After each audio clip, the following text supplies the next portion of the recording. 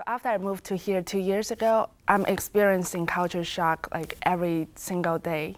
That is how I started the idea of making a project to talk about cultural differences. My name is Yuan Gong, and the name of my project is Culture Shock.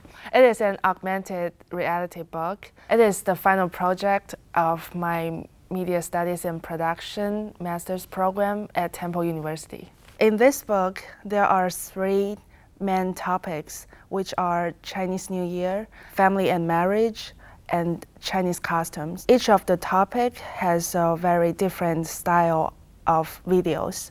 How much do you know about Chinese New Year? Very little. There's not a whole lot that I know about the Chinese New Year. I know there's a lot of symbolisms behind it, like how different year reflects different personalities, different traits, and even your luck. It's a major holiday in the Chinese culture, and everyone really gets together. It's a family event, and they wear red.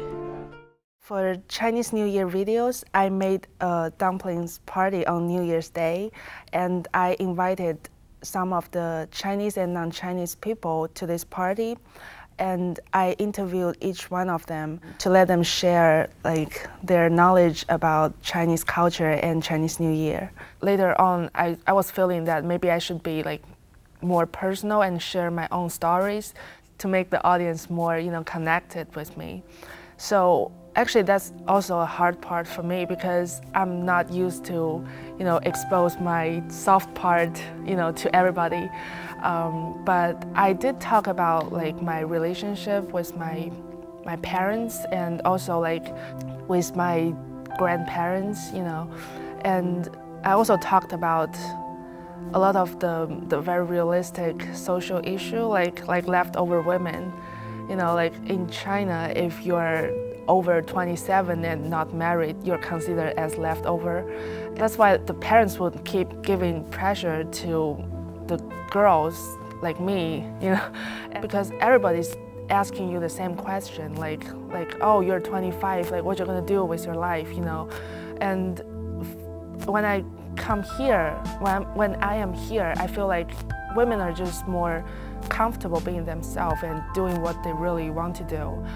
And I can tell that that is something that I think is the right thing to do, and I totally agree with. So I had to like share some of my personal experience. That's why I feel it's more meaningful. I had to do a lot of research on my book, like about the reasons behind it, like why Chinese families are acting this way. Why is it different? Like I had to do a lot of research, and some of the reasons I didn't even know. I've grown so much with the book, and I've also learned a lot about like I'm more sure about what I want for myself, and I feel like I have a better understanding about what is right, what is probably not right for me. I do think it was a great process for me to understand better about my own culture.